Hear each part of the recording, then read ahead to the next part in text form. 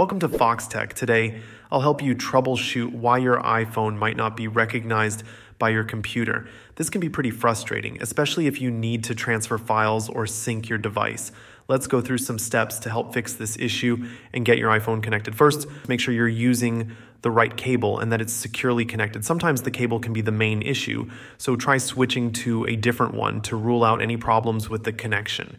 A simple cable swap could solve everything if the original one is faulty.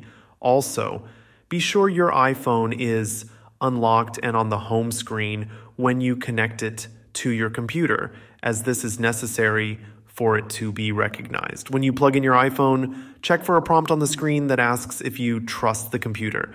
You'll need to tap Trust for your computer to access the iPhone. If you don't see this prompt, try reconnecting your device after restarting both the iPhone and the computer. This refreshes the connection and often clears minor issues. If you're using a Windows PC, make sure you have the latest version of iTunes installed. iTunes is essential for device recognition on Windows, so an outdated version might prevent your computer from detecting the iPhone. For Mac users, it's essential to keep macOS updated, as recent updates improve device compatibility.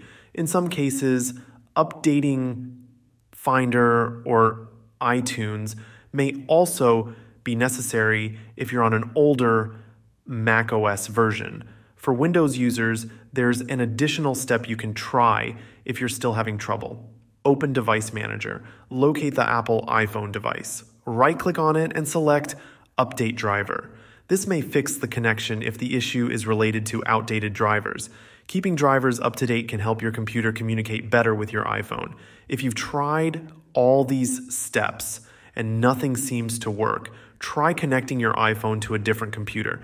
This can help you figure out if the problem is with your iPhone or your computer's settings. Thanks for watching, and if this video helped, don't forget to like and subscribe to Foxtecc for more tips and troubleshooting guides. See you later.